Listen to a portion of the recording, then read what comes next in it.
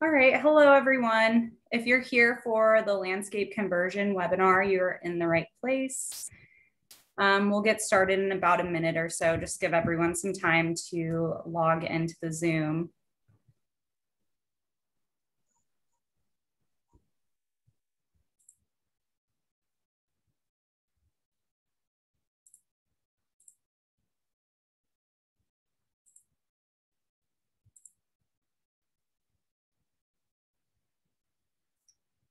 All right.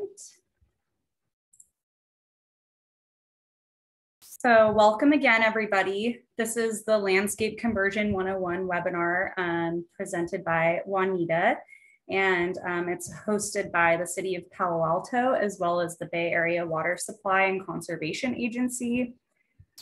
We'll go ahead and get started. Just some housekeeping for the webinar tonight.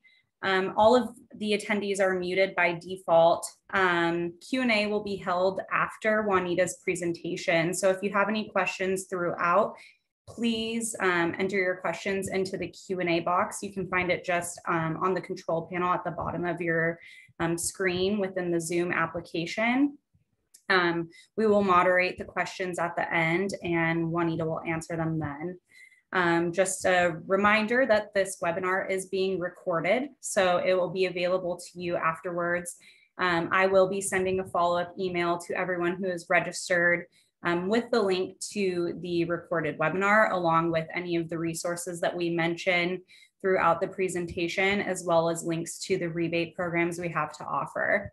And I just want to mention that if you are a Palo Alto resident, to please stay until the very end, because we will be going through all of the landscape rebates as well as stormwater rebates that are available to you. So a little bit about BOSCA. BOSCA represents 26 agencies throughout the Bay Area, all who are serviced by the San Francisco Public Utilities Commission. They provide water to 1.8 million people and over 40,000 businesses. BOSCA's goal is high quality supply of water and at a fair price. So BOSCA offers rebates as well, more for San Mateo County residents. So if that is you, please listen up right now. Primarily, these programs are for outdoor water use, similar to our landscape rebates that we offer Palo Alto residents. BOSCA has the Lawn Be Gone program, which is a landscape conversion rebate, as well as a $200 rebate for rain barrel installations. They also have a smart controller rebate, as well as a rain garden rebate. So if you are in San Mateo County or any of the BOSCA agency territories outside of the city of Palo Alto or Santa Clara County, please visit their website to get more information about the rebates available to you. This is also a list of upcoming webinars that BOSCA is hosting. You can find this in all of the registration links on their website. And they also have this resource available to everyone. It's the BayAreaGardening.org website, where you can get information about plants and resources when you're looking to convert your lawn to a drought-tolerant landscape. I'm going to go ahead and pass it over to Juanita now, and she's going to start her presentation. And like I mentioned, this will be recorded and available to you afterwards, and we will be discussing more about Palo Alto residents rebates that are available to you at the end after the Q&A. All right, I'll go ahead and stop sharing my screen and pass it over to Juanita. Thanks, Shelby. All right, let me open this up.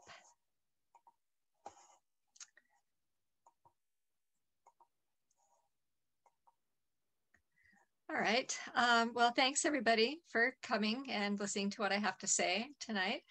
I'm talking about landscape conversion and how to convert your own home garden into something that's going to be friendly to the environment. I am a landscape architect, And I also have a PhD in biopsychology, which when I was a graduate student, I studied eating and drinking and the physiology thereof. So now when I do these gardens, I see them as sort of a coming full circle on the two disciplines, because the way that plants function in the landscape is food. We do have some gardens in Palo Alto to visit, so you can take a look to see these particular plants, how they look in the landscape. I do a lot of macro photography and photography in general to document species that I see. If you want, you can follow us on Facebook and Instagram at the Primrose Way Pollinator Garden, or our YouTube channel, Primrose Way. Like I said, we have 5 gardens here in Palo Alto, and they're always open. They're on public spaces. And so we have the Primrose Garden, Arcadia Place, Island Drive, Hopkins Avenue, and the Gwenda Street Pollinator Garden in Palo Alto. This is Embarcadero Road here. This Channing Avenue. Pretty easy to find too. You can Google Pollinator Garden Palo Alto, and those will show up on Google Maps. Okay, the overview of what I'm talking about tonight. So as a designer, I'm all about function. And so I try to do function-based design. I always have a reason for what I'm doing. We're going to define some terms. We're going to talk about the benefits of this particular method, how to do measurement in your yard and placement of things, planting, and then some maintenance issues. So getting to function, you've probably heard the expression form follows function. So the question to ask yourself is, how are you going to use your area? What you want to do is, when you're thinking about your landscape, list the functions for the spaces that you want. This helps you organize your spaces. Think of spaces as rooms where you have hallways, walls, and floors. Okay, the floor being the ground, of course, walls being fences, and the outsides of buildings, and the sky being the ceiling. And then once you have your wish list, kind of, see how these spaces relate to each other, so you can kind of get an idea about how function relates to each other. Ask yourself, is this size big enough for this? Am I going to have 100 people over for a barbecue? Is this space going to need a larger dining area, and so forth? And then you kind of look at the flow between those areas and get the whole idea of the movement between those areas. And this helps you start to build a structure that you can then design around. And while you're doing this, think about ways function can reduce irrigation and water use in the landscape, such as having a rain garden. So consider installing a pool or removing an existing pool that you might have. So this was a design I did. This was in Atherton. And as you can see, this before picture over here, there's just the whole yard is being used by the pool. Afterwards, the homeowners remove the pool and they have a lot of space to spread out now. They've got their lounges out, they've got their fire pit, and a fraction of the water use that they used before. And now they can enjoy the space all year long. So a better function, definitely. Now, outdoor water accounts for most of a home's water use.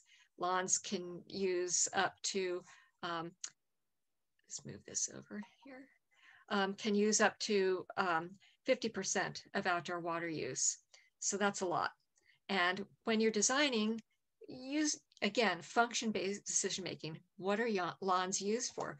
Okay, so this is another design I did. You can see where everybody is congregating over on the patio with one person using the lawn.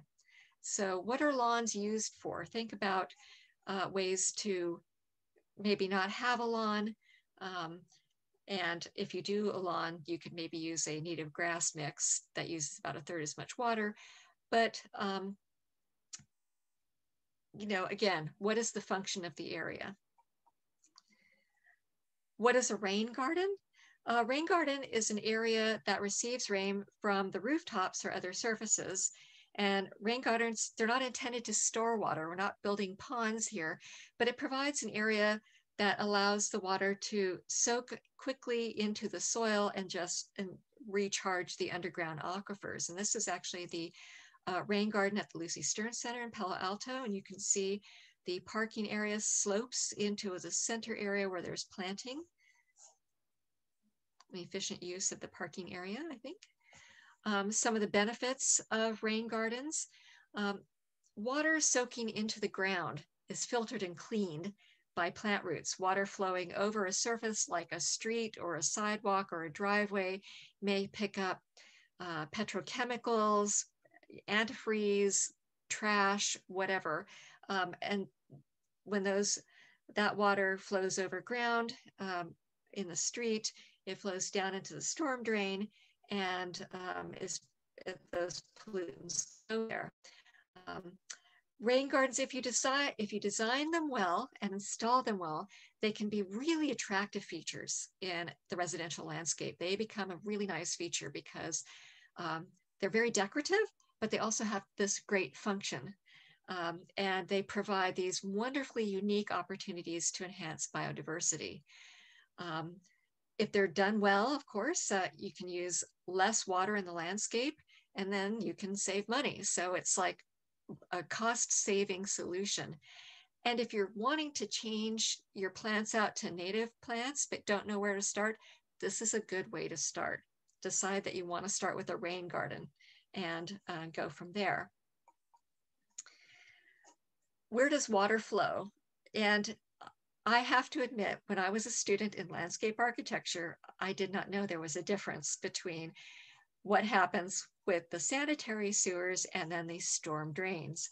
I never really paid any attention, but we do have these two different places where liquid things go. The sanitary sewer is where the effluent from toilets, dishwashers, bathtubs, sinks, and so forth go, and that gets treated. And then we have a storm drain, which is over streets and sidewalks and other impervious surfaces. And these are two separate systems. Okay, we don't want them to intermingle at all. They are very separate. So, again, what I meant before about rain gardens having this ability to enhance biological diversity, you can enhance the connectivity and the complexity in the landscape. And the more that you connect things and the higher the complexity, plants support each other in the garden when they are in a community of plants. And when they're in the community, they share water underground. And that also leads to reduced irrigation needs. People say, well, maybe I shouldn't plant so many things. Actually, you want to plant more things because more plants will share resources. They communicate underground via the mycorrhiza network underneath the soil, and they will share nutrients and water. So where do we put these rain gardens? Well, we have a handy checklist of ingredients here for where these things go. We want to have a minimum distance of 10 feet from building foundations. Don't want moisture up against your building. The deepest part of the garden should be a minimum of 5 feet from property lines and then 3 feet from a public sidewalk. You don't want the water to flow onto a neighbor's property. Full sun if possible, part sun otherwise. Outside of the tree canopy, if you can. Otherwise, try to avoid the large roots, be flexible in your design that way. You want to avoid underground utilities, so call 811 before you dig and they will come in for free and mark out the placement of utilities if you're not sure where things are. You don't want these things on top of a septic tank or a leach field, if that is something that you have, or any sort of underground structures. There should be an area that the rain garden can overflow if we have 40 days and 40 nights of rain. And you want that downslope of the rain garden, and it should not flow directly into a creek or a natural waterway. So it could maybe flow into a storm drain or maybe into another rain garden. A relatively flat site or a concave area is pretty good. And lastly, every place is slightly different. So if you're not in Palo Alto, and if you are in Palo Alto, check your local codes. Those are online, pretty easy to check. Just you want to be sure that you're not missing any helpful regulations. So how large to make the rain garden? Okay, a rule of thumb is that the rain garden should be about 20% of the size of the area draining into it. So what I like to do when I'm just doing a quick design for people, I don't have a site survey, I'll take an aerial photograph like this one here from Google Earth or whatever, and I will draw over the top of that. And I mark out where the property line is, that's that dash line there. And then, are you ready for it? Find the downspouts, look at how the roof is to see the area that's draining. Here's a downspout, there's a downspout. And so this is a good location then for this particular garden. So if you want to use site measuring to really get a nice accurate map, what I like to do when I go out on site, if I don't have a nice site survey prepared for me already, I will take graph paper out to the site. I'll pull a soft tape, one that you reel out, and pull it against the house to get a nice straight line, a baseline to measure from, and then I'll pull another tape in the other direction, and then I'll measure. And it's very helpful to have squares on these papers, graph papers, because 1 square can equal 1 foot. And so you transpose your measurements straight onto the graph paper, super easy.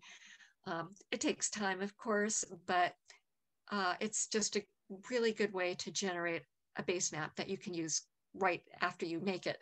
And you want to take inventory of things. You want to know where your trees are, where the edges of any lawn are, any hardscape like patios or walkways, downspouts, utilities, any existing lighting, electrical outlets, where the building is. This is the house that I measured in the back here, where doors and windows are, any sort of notable features that are there. This was the retaining wall that went over the backyard. You also want to make note of which way north is. So easy way to measure your yard. Always have a good map to scale when you're designing something. It'll make your life much easier. Once you're done with the measurement, you want to overlay the site measurements with translucent tracing paper. And very generally show those functional areas for activities, those movements between areas, and then planting areas. So remember that functional diagram. Remember, form follows function. So fire pit, dining, cooking. Here's the door to the outside. Here's another door, a slider. And so what's the circulation look like? This is a very general kind of site-based functional diagram, and just kind of showing where those functions make sense in the environment. And then the green showing where vegetation could happen. Okay, so very easy to kind of get a sense of that. Quick design tip for you guys. The landscape architect in me comes out here. So what makes a design look professional? So the things that make designs look professional is you consider your overall composition, consider relationships between the shapes that you're using, your patios. Do circular areas line up with rectangular areas? Are they on an axis? Okay, so these are design tricks that I thought I would share with you. So one thing that you want to use, arcs and tangents, nice big arcs, no random kind of wishy-washy curves. You want to use nice, strong curves. Avoid those acute pizza pie shaped angles because those are maintenance nightmares. And then to harmonize the composition, repeat elements. Okay, so like these two smaller squares are a version of the larger square. So it's the same element, but repeated at a different scale. Okay, and that's 4 years of landscape architecture right there. Once you decide on kind of your forms that you want, flop over another piece of tracing paper over the top of your functions, and then create some shaped areas. Remember, form follows function. This particular client wanted something sort of linear, and so that was actually pretty easy. The fire pit area gets its little bump out there because we're going to do some couches. We got rid of the retaining wall and made some steps down. We put the dining area.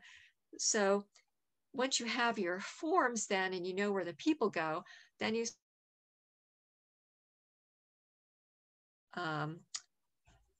your trees first.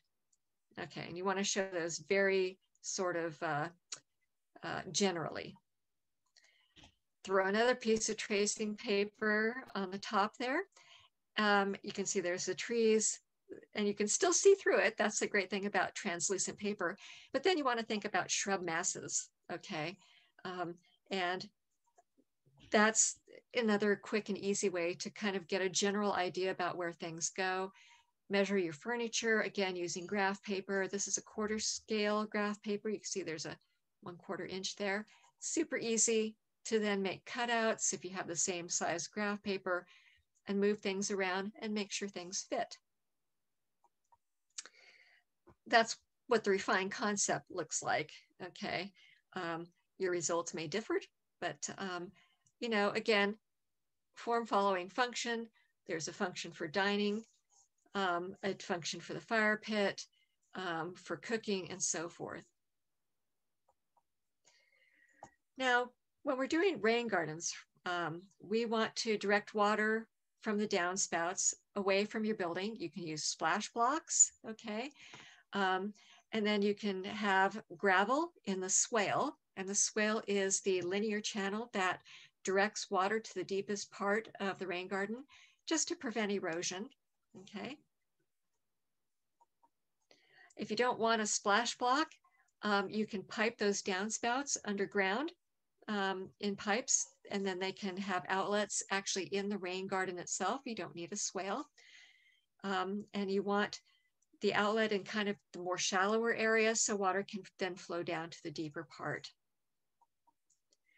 Shape is really up to you. You know, again, this was a design that I did, and this was installed by a professional contractor who did a great job. And there are lots of possibilities for shape. You can do oval, round, kidney shaped. The things, see what fits for that particular area. Remember, you're going to have about 20% of the area that you're draining into that area. So you want it to be big enough to take that water. In this garden, the existing planting bed that was there was taken out, all the plants removed, and then we converted it to a rain garden with grasses and some little perennials and shrubs on the side. And so the shape kind of mirrors the shape of the bed, and it worked out perfectly. And even though it's a dry garden, water isn't there all year round, it's still very attractive because we have larger cobbles and smaller cobbles there that make it really have a lot of visual interest. In general, you want to avoid large tree roots. And with this client, we had a patio that was actually, the grade was raised up, and so it created a natural low point. And we took advantage of that to create a little rain garden. So their downspouts empty out over here, they pipe underground, and it was a very narrow channel going down to the rain garden area here to the low spot. The contractor worked with an arborist. These are redwood trees. Generally, you don't want to have a rain garden under trees that don't want saturated soil. Redwoods are an exception. They don't mind lots of water. They like lots of water. And the soil here was very sandy loam, so good infiltration with the soil, and so not really an issue here with this tree. The homeowners love it. Another picture of this showing the swale here going down to the rain garden area. And this should be sloped slightly to get the water to run away from where the water is coming in at a 2% slope. That is 1/4 inch per foot away from the building, then down. And you can see that it's very gentle. It almost looks flat, but trust me, it's not. And the sides of it, you want to be very gently sloped. You don't want it to be a ditch where the sides are like really steep, something very shallow, because you want to direct the water down the center of it. And this will decrease the amount of erosion that goes on. Decorative boulders on either side, again, provide lots of visual interest. The homeowners love this particular design. Their favorite part of the garden, actually. Now the depth. How deep do you make this thing? The Bay Area Stormwater Management Agencies Association recommends a depth of 6 inches across the bottom. So the bottom should be relatively flat, so that the water can spread out and then sink in. If you have something that's deep with steeper sides, that potentially could hold water longer, inviting mosquitoes and other pests. We want to avoid that. So a nice flat bottomed area where water can sink in and be dispersed within a day or so, that's what you want, and that way you can avoid mosquitoes. Here's talking about soil considerations. We have lots of different soil types here in Palo Alto, everything from clay soils, which will hold water, to wonderful sandy loamy soils. What your soil is like. Do a test. First, dig a hole.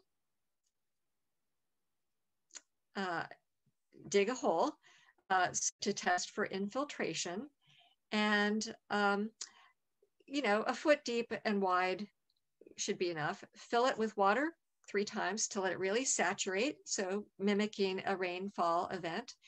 And then the 4th time, fill that hole up and time it. How long does it take for the water to soak in? Okay, if you have water that's standing over a day or 2 later, you know that you've got some clay soil, and so you're going to need to loosen and amend the soil at the deepest part of the rain garden to improve infiltration if you need to. Okay, and the sandy loamy soils definitely drain so much faster than clay soils, but you can amend those clay soils to enhance infiltration. What to plant? Now that you've designed everything, you've got your concepts of where plants maybe should go. It's like, how do you decide what to plant? And this is how the plants are how you get the biological diversity. Okay, I recommend everybody go to calscape.org to find plants. This is done by the California Native Plant Society. It's a searchable database, gives you lots of information and resources about how to plant, where to find plants. You can research the plants that qualify for those rebates.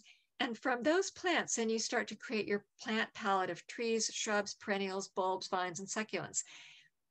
California has a lot of plants, 7,990. So there is a plant for every situation, literally. Wonderful resource that the California Native Plant Society provides for free. Now, a better question, I think, is to, instead of planting things, plants are food. And so I always ask myself, who do you feed? And so here in California, we have 1,368 species of butterflies and moths. Why is that important? Because those insects, their larvae feed upon the plants. And that's how we get butterflies and moths. But those larvae are excellent food for birds, and baby birds especially. And that's how you get more baby birds, is they eat a lot of caterpillars. We know that when you have pollinators like bees, for example, and what bees do in the environment is they spread genes around, and the genes of the plants then are diverse, and a lot of things then can come and eat those plants. Excuse me. One of the things that we know about plants when they have their genes moved around by bees is that speciation of plants is much more rapid when they're actually moved around by pollinators. And that tells us then that biology then becomes a really important factor when you're trying to determine what to plant. Okay, even probably more so than climate geology, and water when you try to determine what to plant. Ask yourself, what kinds of organisms do you want to support in the environment? And when you start supporting organisms in the environment, you make a much more resilient, biodiverse ecosystem, and it's better for everything. Right, where's my cursor? There it is. All right, how much water how can I find out how much water plants use? You know, people talk about low water use plants, high water use plants, but what does that actually mean? Well, there's a resource online. The water use classification of landscape species is a searchable database, and there's a live link here for that.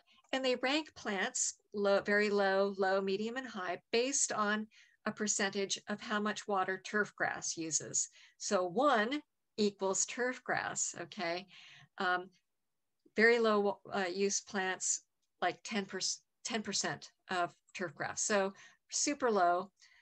Interestingly enough, they have swimming pools equaling turf grass. So another reason to really reconsider those swimming pools.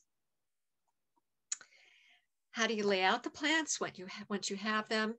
I always like to put in pathways first in the planting areas for maintenance, and then take plants from that plant palette and show them as circles at their mature diameter. Again, use your graph paper so that you know that you've got your circles the right size. And most of the plants should be overlapping. Some can go underneath, especially if you have a tall vase-shaped shrub. There's lots of space underneath to plant. Start with trees, then your shrubs, and then layer in the small stuff, the perennials, the bulbs, the succulents, and annuals. So, and remember to plant things underneath tall trees and shrubs. Why native plants? Well, California is a biodiversity hotspot, one of about 30 on the planet. We have almost 8,000 species of plants here in California, some found nowhere else on the planet. We have more plant species than any other state in the United States. We have 1,600 species of native bees, more than any other state in the United States. Across the United States, there are 4,000 species spreading genetic diversity. Honeybees, not native, we don't need to talk about them. What we want to talk about are the native pollinators. And we have such unique ecosystems in California with unique plants because of those pollinators and because of the unique areas. So we have things like rainforests, we have redwood forests, we have coastal areas, we have deserts, we have chaparral areas. So we have grasslands, you know, we have oak savannas. So all these very different places, these ecosystems, really interact with our unique number of native bees that we have. And it's important to use native plants because native plants are mostly used by native insects, and insect species are declining worldwide. In some places in the world, they've declined 70%, and insects kind of run the world. And so we really need to support that biodiversity. With plants, plants are the beginning of everything, literally. So we take energy from the sun, okay, and I call this my photons to protein slide. Those photons get converted by plants into food that other things like caterpillars eat. And then those caterpillars are the protein. And that protein is how other species like birds that can then access the sun's energy. They can't get it any other way. So to pass efficiently the sun's energy, use native plants. As a rule, native insects only eat the native plants that they evolved with. And again, the pollinators play the key role in the environment, spreading that genetic diversity of plants in the environment. Even though plants are decorative, their actual function, remember, as a designer, I'm all about the function, plants are food. So that means when you plant native plants in your rain garden, you will attract insects and native pollinators. guaranteed this will happen. You will have these animals coming because this is a buffet that you're setting. And when I choose plants in nurseries, I always look for the ones that are chewed on, that already have a butterfly as a little larva that I can take home. Why is it important to see native plants as food? Because you are using native plants. Okay, remember these are foods. So think about a salad bar. Think about a salad bar with iceberg lettuce and maybe some tomatoes, as opposed to maybe a salad bar with maybe 3 kinds of spring mix, cherry tomatoes, boiled eggs, bacon bits, a bunch of good stuff. Everybody's going to flock to that. Same with the plants.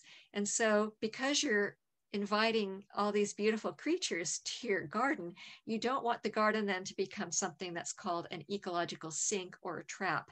And that is something in the environment that attracts organisms like a buffet.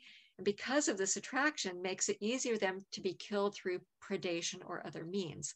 So it's like, well, I'm enhancing biodiversity, but all these insects are coming and dying. We don't want that. Think of bees then as like farmers whose function is in the environment is to spread that genetic diversity for other insects to eat. So I'll talk about ways to avoid having an ecological sink or trap once you have these things. It's not enough just to plant them. We have to be sure that we're optimizing those plants. In your sequence of plant selection, remember I said, start with large plants first, trees and shrubs, then perennials. Fit in as many trees as possible. Trees like to have their roots intertwined. They like to communicate with each other, and they will support each other from blowing over if they have a strong root system. They will communicate using that mycorrhizal network underground. Your shrub layer then should be about 60% of the other plants, and you want to focus on evergreen shrubs, the ones that don't lose their leaves all at once. And then in your remaining spaces, fit in as many grasses, perennials, bulbs, and succulents, and ground covers and vines as possible. Aim for a mix for herbaceous and woody perennials, herbaceous perennials being the ones that die back and disappear, but then come back again. And you don't have to do it all at once. Start with your big stuff first, and then add things over time, because it takes time to fill up the buffet with all the good things. And while you're waiting for things to grow in, use annuals. Annuals, the seeds that you spread in the garden, they grow and flower and go to seed, and they're done in a year. They provide cheap and easy color and provide a lot of pollinator resources as well as resources for birds. And they can also fill up the seed bank in the soil so that you'll have these coming back year after year while you're waiting for your shrubs to get bigger. This is a garden I'm working on in my own neighborhood. And I sprinkled these wonderful tidy tips there. And these have been a magnet for both seed-eating finches as well as bumblebees and leafcutter bees. And it's just been incredible to see this evolve. Now at the bottom of your rain garden, you can plant species that don't mind being in water for short periods of times. Grasses like this Limus condensatus that we have here is nice. And then on the slopes of the garden, plant species that are lower water use but don't mind a little extra. And then on the outside areas, then plant low water use trees, shrubs, and perennials. And the things that are at the bottom of the garden will appreciate, the rain garden will appreciate the being inundated a little bit during the winter. Now, maintenance. How do you take care of these gardens once you have them in and you keep adding plants? Most of your work, because native gardens are actually really, really low maintenance. And I know because I take care of 5 of them and I've designed them to be low maintenance. Mostly what we do is weed, keep the weeds out. You want to irrigate to establish your plants. And the way that you irrigate is you want to encourage the roots to search for water. So don't water straight on top of the root ball, but maybe just outside of the root ball so that those roots then are going down into the soil and finding the water. Prune sparingly. You don't have to fertilize. I amend very sparingly when I put mulch down. I put it down more thickly in some places, but thinner in other places, because some bees, 70% of native bees nest underground. So I want to have some bare dirt. But I do mulch to control weeds outside of the rain garden and swale areas to help establish the plants and to kind of keep the soil cool and moist. And then if I have trees that generate a lot of leaves, I use those for mulch. Leaves are ecosystem gold. If people don't like the look of that, I suggest a thin layer of bark chips on the top. If you do mulch inside the rain garden, use bigger chunks of bark chips that don't float away. We don't want those to be washed away. Again, leave some bare areas of dirt for nests for those bees that will actually tunnel underground and have their babies under there. You don't want to use leaf blowers in planted areas. This is one of those ecological trap things. So let's say you've got a nice tree planted that drops leaves and you have a gardener come in and blow those away. You've just blown away a bunch of caterpillars that could have fed birds, and that's where your spring butterflies are going to go. So leave the leaves. This is what I mean by low maintenance. Don't worry about cleaning up the garden. Leave your leaves. But if you do want to use a blower to clean up the swale or the bottom of the rain garden, then use an electrically powered blower because that reduces fumes. And fumes are not good because they, carbon dioxide, but the smell is distracting for insects that use smell to find resources. So don't use herbicides, pesticides, or fungicides because those get into the soil where 70% of those bees are nesting. And then occasionally inspect the rain garden and the swale leading into the rain garden for any sort of debris. So pretty easy to take care of. Again, avoid creating an ecological trap. If you're using native plants, you will have pollinators coming to those gardens. It's a guarantee. And so the goal then, remember, form following function. Think of the function. You've got your buffet. You don't want to kill off your guests to your buffet. With the abundant blooms and nectar and pollen for bees and host plants for butterfly and moth larvae, it's going to be really attractive to these. And you don't want your garden to be something that is unfit to maintain them. If you have 2 planting beds, connect those, maybe with a planting strip. Reduce light pollution at night. Super easy thing to do is to use blackout curtains or put blackout fabric underneath of your curtains. Super cheap by the yard. You can, on your outdoor lights, you can put those on motion sensors or use yellow lights that don't attract insects as much. Again, leave the leaves because insects that become pupa or larvae overwinter in leaf litter. That's where actually bumblebee queens like to hang out before they start their colonies all over again.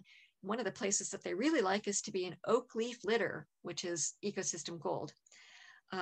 So, save the leaf blowers for the hardscape, but leave the leaves in place and let things live there.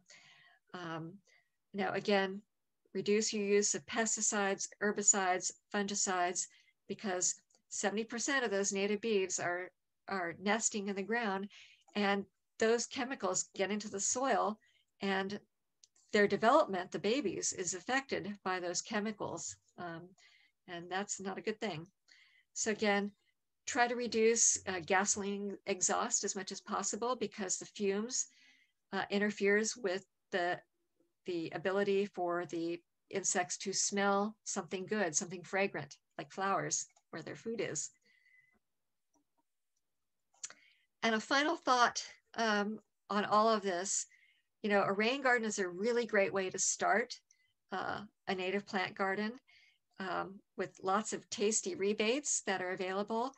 But then the more that you do these gardens, among the other ecosystem services that these gardens provide, you'll start to see and understand about these interrelationships in nature, and you'll understand like how to start optimizing the productivity of these rain gardens and native plant habitats.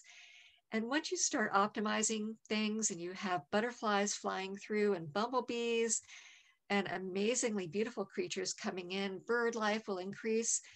That will lead to your enjoyment and your just your enhancement of your just your love of nature's natural wonder.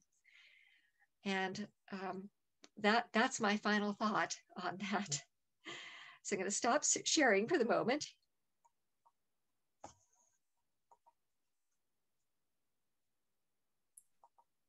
All right, so I guess we'll go into Q&A now.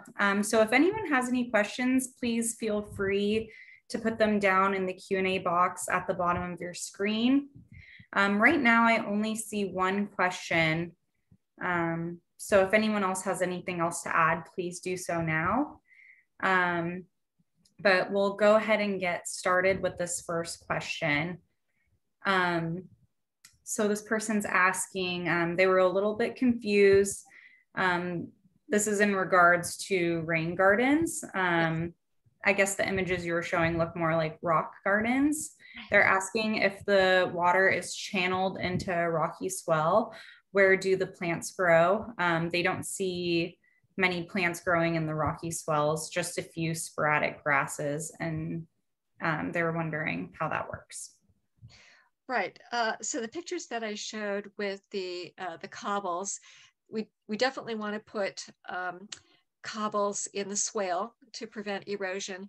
And there were a few plants planted in between the cobbles in that one sort of kidney-shaped designed one. And they're really, the grasses that we have there will get bigger, and they were sort of encroaching down into the garden. And over time, we will be adding more plants in there. But because these gardens are dry most of the year, having gravel at the very bottom provides visual interest if you don't have a lot of plants to start with. And so, I mean, the pictures that I did show basically were recently installed this year. And so have just a few things to start with, and things will be added over time. But you can totally plant up the bottom of that area with grasses and other things like that, like to have a wet root area. And when you do that, you can like remove rocks, plant something in there. You know, the less plants, it's going to be a little bit maybe less maintenance to start with, but you can totally plant up the bottoms of those. And they don't have to be cobbles in the rain garden. You can totally have like, it can be all grass. And eventually those will be filled up with grasses and things like that. But yeah, no, I don't mean to confuse people, but there are so many different ways to do the bottom of a rain garden. You know, people want cobbles because they're kind of pretty to look at, I guess. I prefer to see more plants. So, you know, it's a back and forth with clients, and I will be adding more over time. But yeah, it could be completely grass. And sometimes you can even do like a grassy indentation with some of the bigger grasses and sedges and things like that. So no reason to have cobbles completely over the bottom. A lot of people do have them because, you know, they like the way it looks. Okay, so we just got a couple more questions in, so that's great. We'll move on to the next one now. Someone's asking if you could touch upon irrigation, what's needed as you establish new plantings, and how do you avoid killing existing trees? Okay, so what I like to do when I'm establishing native plants, initially, I will water them by hand about once a week, a deep watering, you know, not on top of the root ball, but around the outside. and let the water soak in, because the water is going to go down and the roots are going to follow the water. And the deeper they go, the more water they're going to find. And that's what you want to encourage. I would say water about once a week to establish the plants. And then once the plants are established, you know, with the right mix of plants, maybe you need to water once every 3 weeks. So, and for the first couple of years, definitely you want to, you know, keep the plants watered and, you know, support their growth and everything. But what you really want to do is encourage those roots to go down. And some people actually like to stress their plants a little bit so that they start looking for water.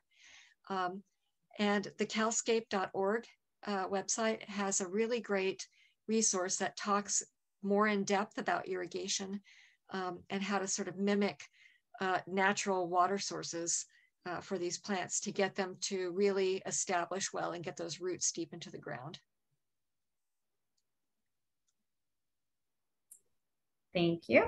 Okay, the next question is, could you clarify where we should not remove leaves? Is that anywhere there in soil? Yes. Is that anywhere there is soil? Sorry.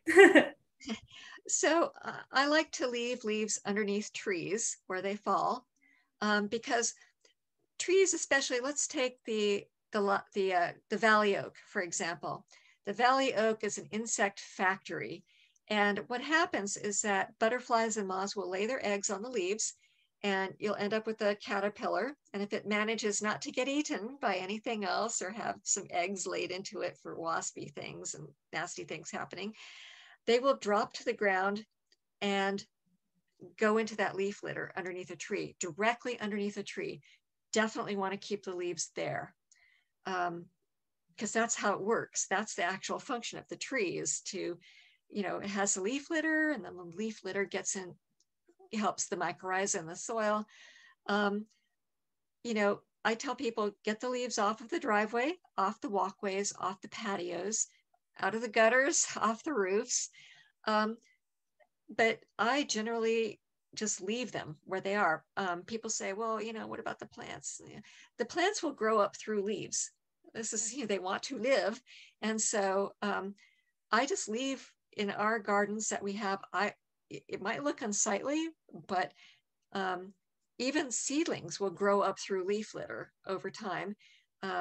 And you won't see any of those leaves again, because things will eat those leaves, and the detritivores, the ones that eat junk and trash, will eat the leaves, and all kinds of interesting things happens in leaf litter. So I always tell people, leave the leaves wherever you can. Be lazy about picking up leaves. Really, don't stress about where they are. Don't worry about the plants getting smothered. You know, things will grow up through them. But the hardscape, totally fair game. You want to clean that off. For bare soil, what I have noticed about bees nesting underground is that they really like to nest at edges of rocks. So if like you have two boulders that have like a little separation between them, they will go under there. So I try to leave as much clear area around boulders as possible so that they can get in there. And, you know, or leave very little leaves in those areas. You know, and when I mulch in those areas, it's like literally ½ an inch thick so that they can get down to the soil.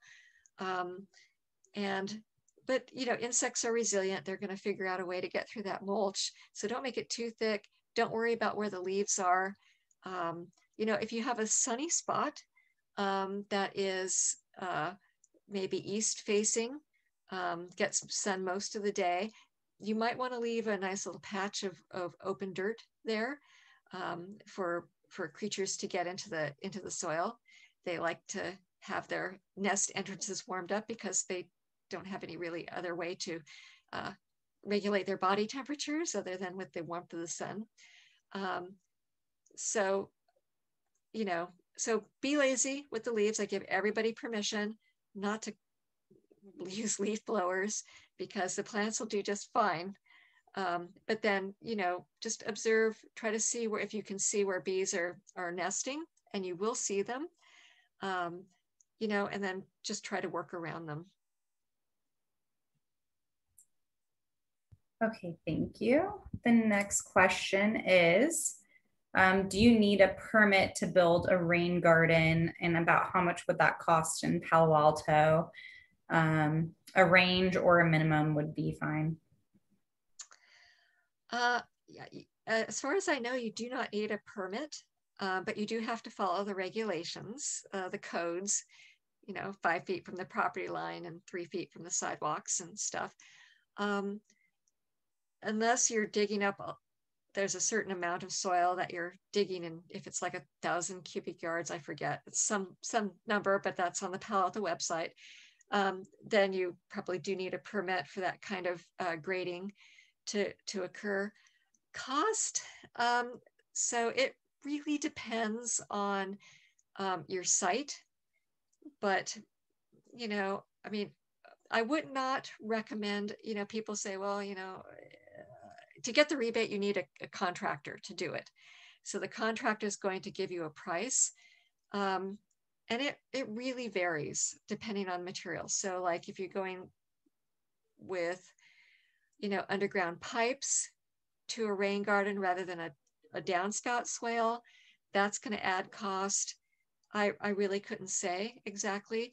What's helpful is that when you have your design, give that to a contractor and have him give you a price. And then that gives you a starting place. And then you can maybe get 2 other contractors and get prices there to kind of see where the best price is for those things. But it just really depends on what your design looks like.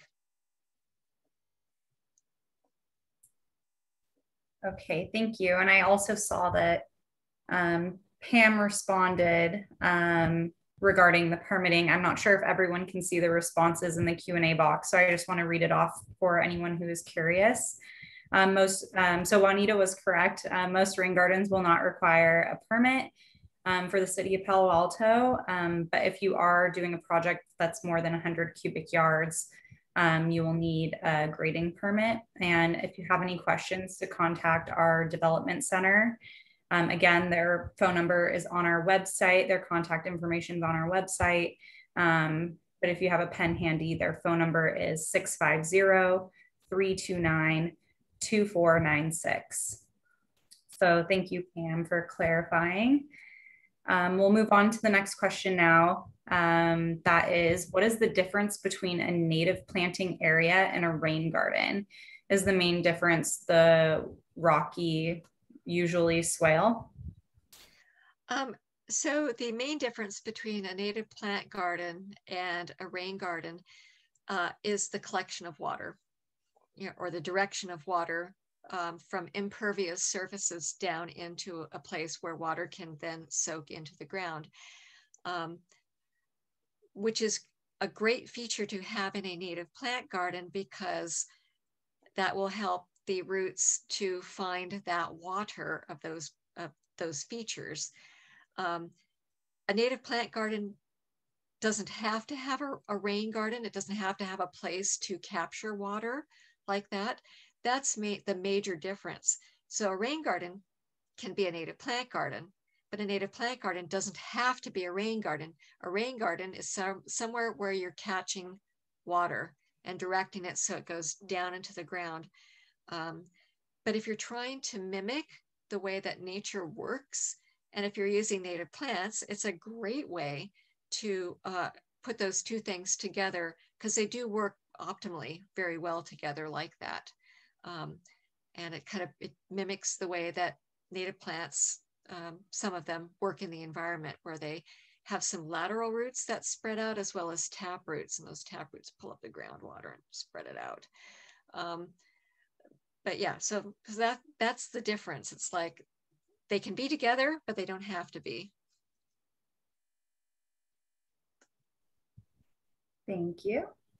So the next question is, what do you suggest for maintaining trees that are established but not native and not drought tolerant? Well, a good arborist is going to be helpful for maintaining non-native trees. Um, you know, I mean, the reality is that we have a lot of non-native trees in Palo Alto. And what do you do? Um, so trees have a lifespan. And so I start thinking about the future, especially when these non-native trees kind of get towards the end of their lifetimes, and they look bad. You can start planting underneath of them with something that will take the place eventually, maybe a valley oak, or something like that, that will take some time to grow. Um, so take a look at your non-native tree, decide, where it is in its lifespan. Is it like middle age towards senility sort of age of the tree? Does it look crappy and it's like all gnarly and like branches cut in bad ways? And start thinking about the succession of the tree canopy and how you can work some things in. If it's going to be there for another 50 years, then I would say, take care of the tree the best way that the arborist recommends, but try to cram in as many natives that will fit underneath that tree as possible.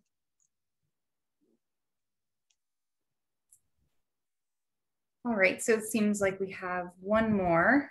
They're asking, what are some good lawn alternatives that would provide some food, even habitat, but that are no more than 4 to 6 inches high? So one of the plants I like to use instead of lawn is to use Achillea millefolium, otherwise known as yarrow. And they do get a bloom spike that goes up about a foot. But when it's done blooming, you can just snip it off and you can walk on it. It tends to like a little bit more shadiness and a little bit more moisture, but I like it because it kind of forms like this matrix in the ground because of the way it spreads by runners. And you can actually plant within it so that other things will come up through it. And so you get this very natural sort of meadow look. But it really is a great lawn substitute. Now, if you're looking for lawn, you can do a native sod blend. There's a company called Delta Bluegrass that provides native sod blends if you want the look of a traditional thing. But, I'm slowly transitioning the area where my lawn used to be into a yarrow matrix, I guess is the best thing I could call it, where I have yarrows started, and then I have stuck in a variety of things from annuals to geophytes, the bulbs, the native bulbs that will grow up right through the yarrow. This is why I say leave the leaves, because really plants will grow up through other things. And that provides, just a nice green sort of a backdrop for it. And these plants support each other. So yarrow is a good place to start. And then you can start tucking things into it and kind of getting like a tapestry effect and a very natural meadow looking thing. Bunch grasses are really great. A lot of our native grasses have these really deep root systems. I mean, like 10 feet deep root systems that are great because one of the things that those do is they channel water down and help provide, groundwater as well as supporting other plants. And our native grasses, the bunch grasses, there's a bunch of, bunch of different bunch grasses. No? Okay. That also provide larval food for skipper butterflies. So, why wouldn't, if you like little tiny butterflies fluttering around, those are another great thing to put in as well. So lots of choices that are grass-like and lawn-like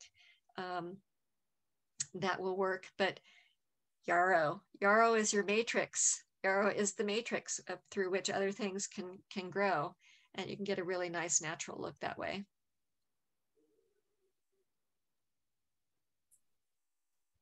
Okay, thank you. I don't see any other questions for now.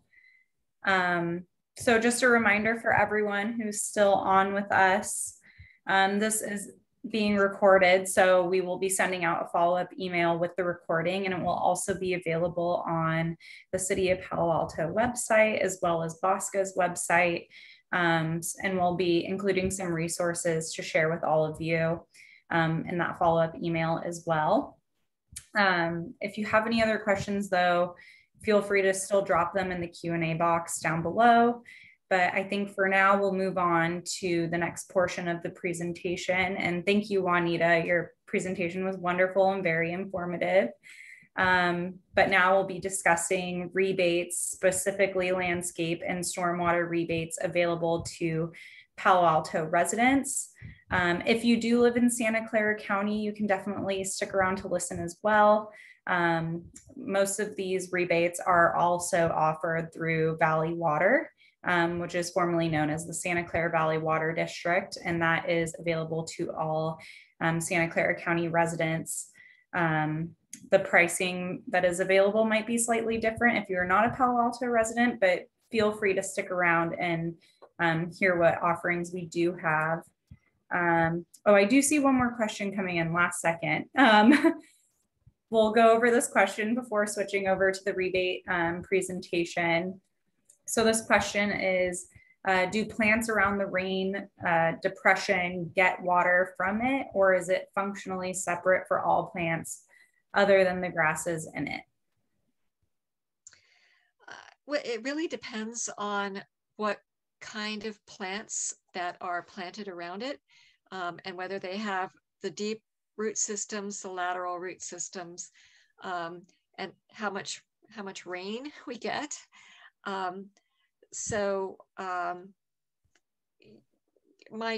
My first guess would be probably they do get some of the water from there, because like I mentioned before, the more plants that you have in the environment, the more that they are going to share resources and support each other. You know, plants like to be in a community. Trees like to be in groups. You know, the roots will intertwine underground, and it forms a very resilient network under there. You know, depending on how long it would take for the rain garden to be established with plants along the bottom, those plants will be sharing with other plants that are nearby.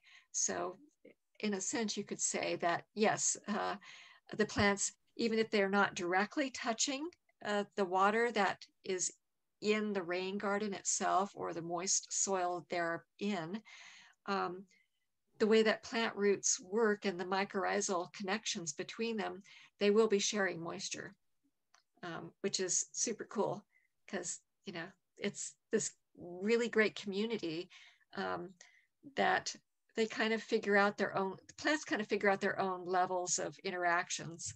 So one resource gets spread out, which is nice. Okay, that's all with the questions for now. I'll let you know if any more pop up over the next few minutes because sometimes we have some last minute questions. I will go ahead and share my screen now so that we can go through the presentation about the rebates available. I'm going to invite Joanna to present with me. She will be covering the stormwater rebates and I will be covering the landscape rebates. So let me just get this set up. Hopefully you all can see my screen now.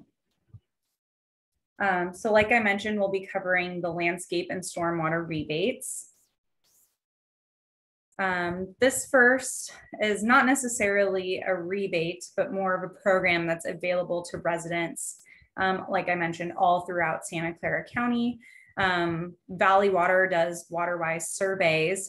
They do indoor and outdoor surveys. The indoor survey is a step-by-step do-it-yourself kit to check for leaks and to evaluate, you know, do flow tests to see if you could use faucet aerators or use a different, more water conservative shower head. They also do outdoor evaluations. So basically one of their experts will come out and check your irrigation system, make recommendations for upgrades. They'll also, you know, if you're interested in going over your landscape, they will provide some feedback and get you pre-approved for the landscape rebate program as well. That you would have to set up an appointment with them though, so definitely give them a call ahead of time. Another landscape rebate that is available through Valley Water is the gray water laundry to landscape rebate. This program or this project is a little more particular in the sense that you have to have more accessibility. Your clothes washer actually needs to be near an exterior wall. So there is a little more restrictions in terms of being able to install a system like this.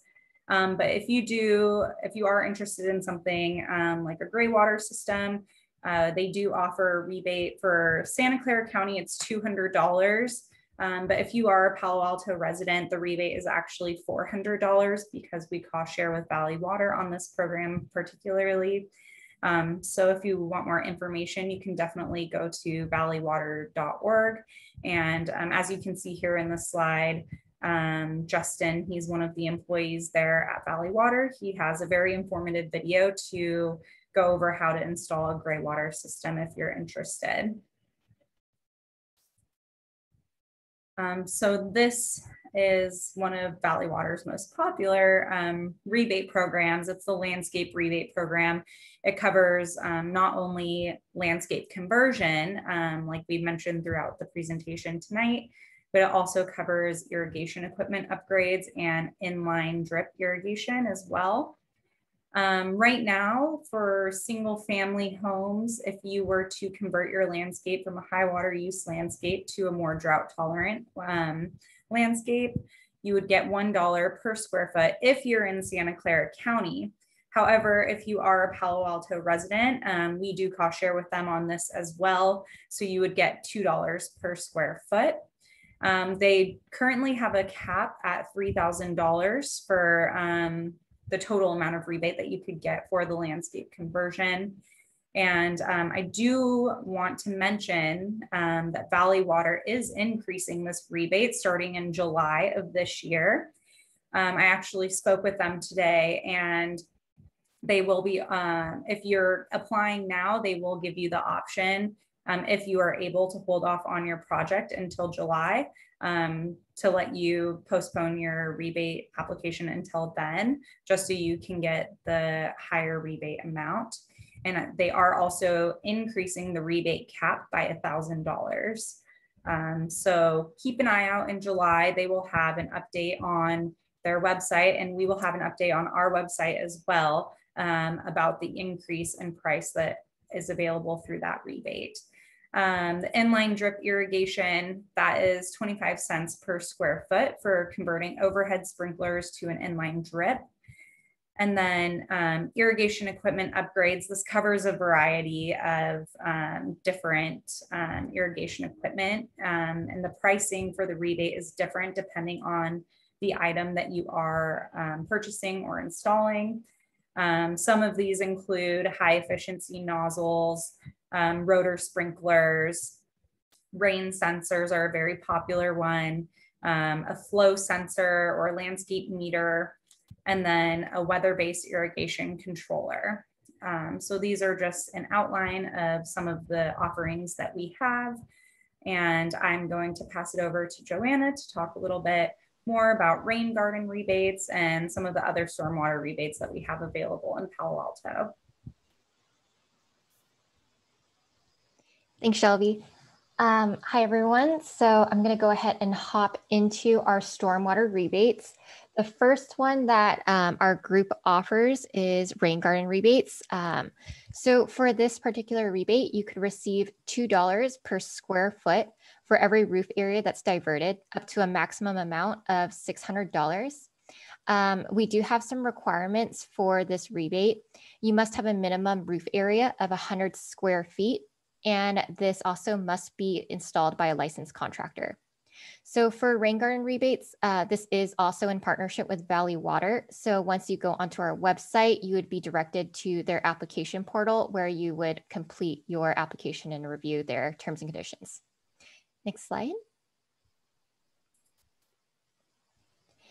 In addition to rain garden rebates, we also offer 3 other stormwater rebates as well. The first on our list here are for rain barrels. For rain barrels, you can receive a total amount of $70 per barrel. The rain barrel must be between the sizes of 40 and 199 gallons. And this is actually our only rebate that you can actually self-install. However, you must apply first prior to purchasing any materials or installing this project. Next on our list are for cisterns.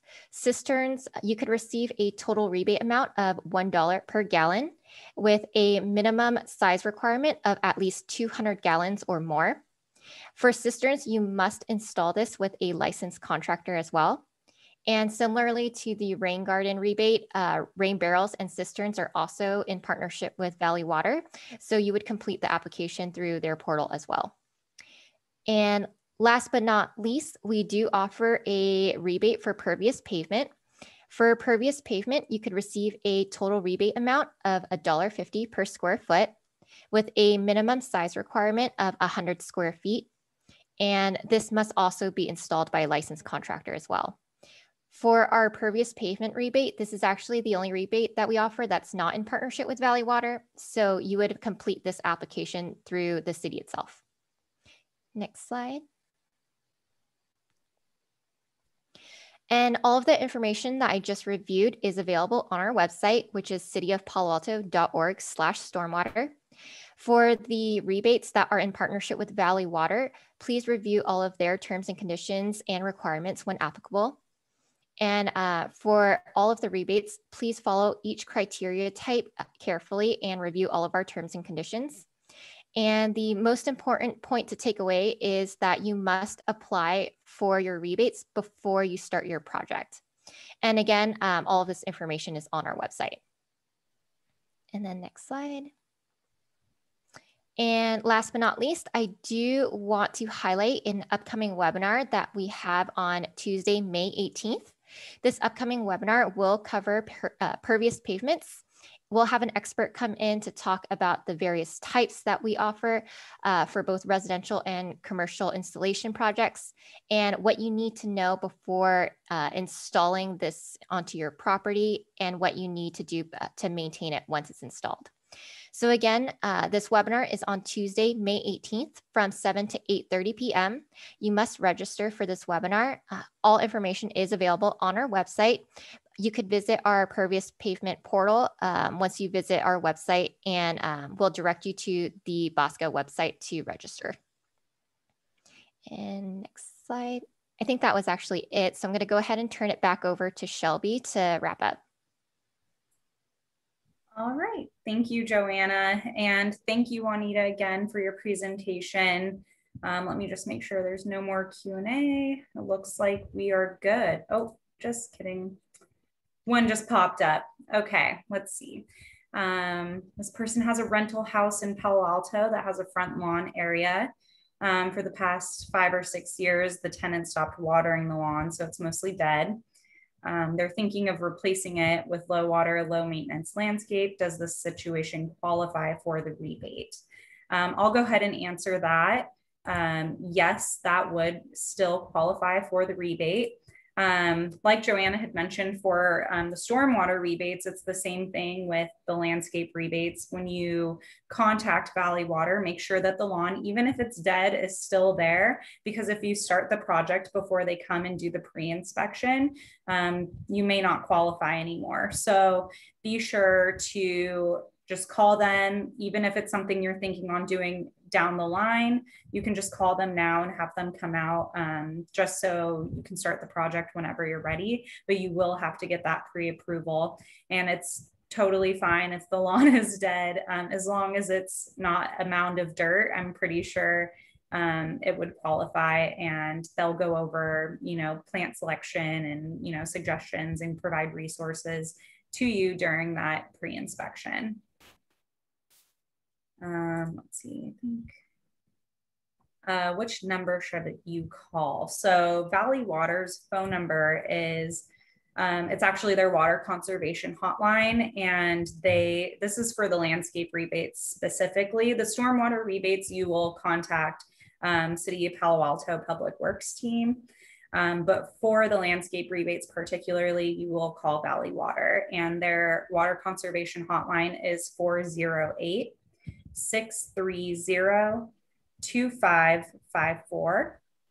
You can also get their contact information on valleywater.org. And one thing I would like to mention about when you do call for any of their services or the rebates, do leave a voicemail if they do not pick up.